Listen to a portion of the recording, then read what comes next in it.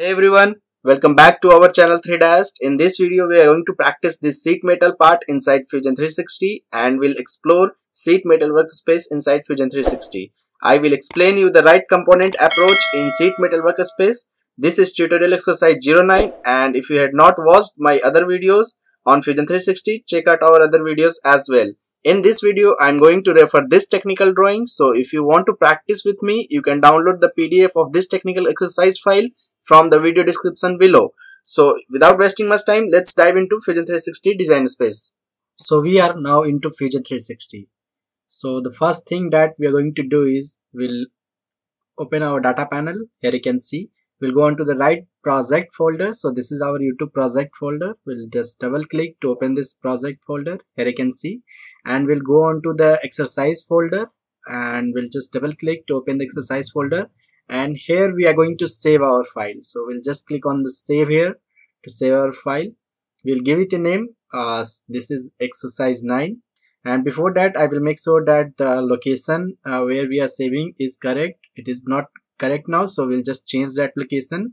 It's inside the YouTube project folder. Then we'll go into the exercise folder. So we'll go into the exercise folder. We'll just double click that to select that. Here you can see, and now we'll rename it with the exercise 09, and we'll click on save here to save this file.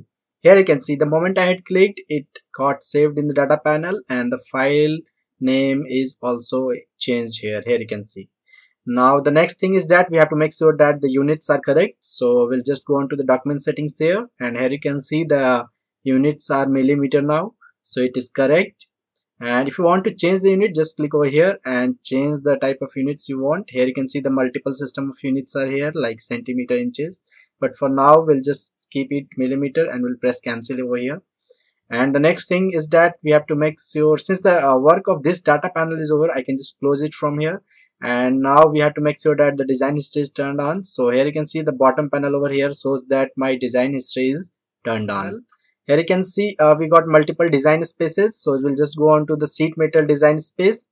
And here the first thing that we are going to do is we are going to define the sheet metal rules. So we'll just click over that, and here you can see these are some predefined sheet metal rules from Fusion 360. And for this project we are going to use stainless steel, so we'll modify this one. Here you can see these are the specification of sheet metal stainless steel. We'll click on the edit icon and we'll change the thickness to 6 millimeter. And here you can see we'll click on save. So here you can see it got updated. We'll close from here, and the next thing is that we'll go into the create panel. We'll activate the new component. Here you can see, and here I will rename my component. So this is the exercise 9. So accordingly I will rename it. Here you can see I had written exercise 09, and now I will select my correct sheet metal rule. So this is the stainless steel that I had modified, and we'll press OK. So here you can see my component has been created with this particular sheet metal rule.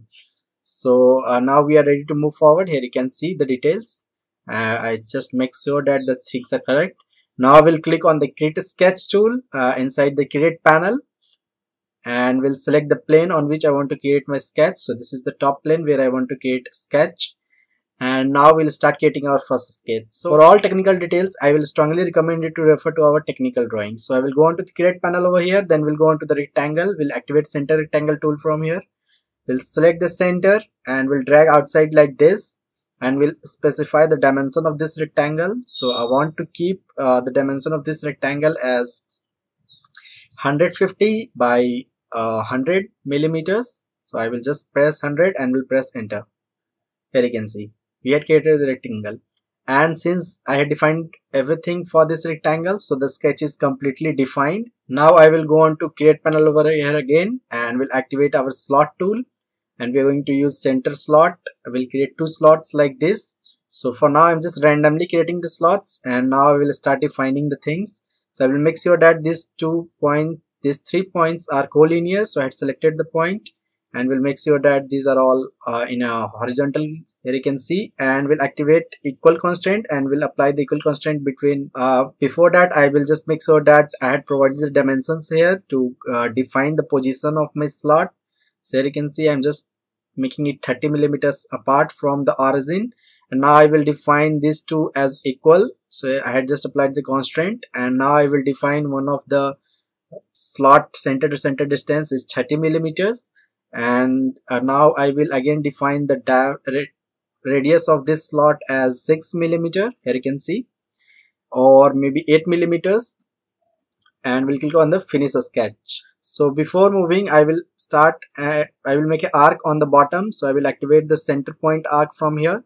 I will locate the center first, then the two point of the arcs. Here you can see, and we'll make sure that it is touching the sides of the rectangle, and we'll define these 2 point as on vertical position. Here you can see, though both are in same collinear position in vertical direction. Now I will define the radius of this arc. This one I want to keep 35, and then we'll define the center of this arc from the rectangle. So for now this vertical distance is 15 millimeter. We had to change this 30. I think 30 is higher, so we'll change that to 20 millimeters here. So we'll just change this to the dimension as 20 millimeters, and here you can see, and we'll click on the finish the sketch, and we'll activate our flange tool, and we'll select the profile, and here you can see it got created. And again we'll activate our flange tool from here, and we'll select both the edges. Here you can see these are the two edges I had selected, and then we'll provide the flange distance. This one I want to keep 100 millimeters. So here you can see the result, 100 millimeters. It is automatically taking the bend radius since we are into sheet metal workspace, and we'll press OK to accept the result. Here you can see. Now we'll activate the fillet tool. We'll select these two corners. I want to apply a fillet of 50 millimeters. So here you can see the results we got. Now we'll create a sketch on this face. So we'll select the face. We'll click on the create a sketch. Then we'll create a circle over here like this, and we'll make sure that this is concentric with the fillet profile, and we'll define we'll create one more circles like this, and now I will make sure that the outer circle is construction line, and we'll define the circle's diameter. So this one I want to keep 30 millimeters, and the outer one I just want first I will create one more circle over here, and we'll make sure that they are all collinear with the center. And now what I will do, I will just define this circle. This one I want to keep 60. So this will just act as a PCD. So now I will define this circle. This one I just want to keep 10 millimeters, and I will make sure that I had created a circular pattern of this circle by selecting the center point at this origin. I will make sure that this has been patterned by 4 number of times. So I will change the numbers over here by quantity 4, and we'll press OK. Here you can see we got the results. Now what we can do, we can just click on the finish the sketch from here, and we'll orbit little bit, and we'll activate our extrude tool, and we'll select all these profiles, and these are all 5 profiles that we want to make cut. So I will just press -6 since the thickness is -6, and we'll press OK. Here you can see we had made it this kind of profile. Now we'll work on this face. So we'll select this face, we'll activate the create a sketch tool from here, and we'll activate the slot tool inside the create tool over here. Here you can see we'll go on to the create tool, and we'll expand the create tool. We'll activate our slot tool. We'll use this center to center slot. So one point of the center slot as this side, and the other is some at particular distance. And now I will define the dimension of this slot. So this one I want to keep 60 millimeter. Here you can see, and the radius I want to keep as 12.5. So here is the result. Now I will create 4 more circles, 2 on this side and 2 on this side, and I will make sure that all these 4 circles, these 2 circles first in a collinear position vertical, and these 2 circles in collinear vertical position, and then these 2 circles in collinear horizontal position, and these 2 circles in collinear horizontal position. So we had applied the constraints, and now we'll make sure that all the 4 circles are equal. So we'll select all the 4 circles, and we'll apply the equal constraint. Here you can see all got equal. Now what I can do, I can just define the position of these circles between the distance is 40 millimeter, and from this edge this is 20 millimeter, and from this side this is again 15 millimeter, and we'll repeat the same on this side. This one is also 15 millimeter. Now I will define the diameter of the circle. So we'll just activate our dimension tool, and we'll select the circle, and we'll define the dimension of this circle, diameter of this circle. So this one I just want to keep 5 or maybe 10 millimeters. I think 10 is good. We'll click on the finish sketch. So here is the profile we got. We'll activate the extrude tool and we'll select all the profiles that where I want to make a cut, and we'll give a distance of -6 millimeter, since I already told you the thickness is 6 millimeter.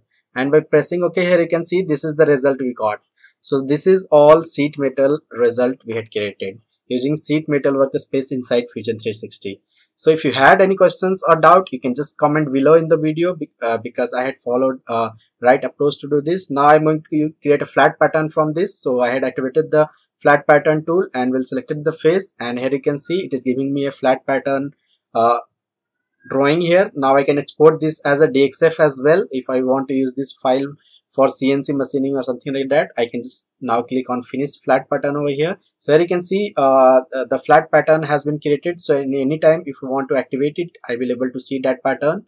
And if I want to make drawing from this, I can make drawings as well. So if you want me to if you want to know how we can create drawings from the flat pattern, just comment below in the video. In the next tutorial or in the upcoming tutorial, I will try to explain how we can create drawings that will explain all the details and dimensions of this sheet metal component. So guys, tell me, how did you like this video or not? If you are new to this channel, then please subscribe to this channel and like my videos as well. Thank you.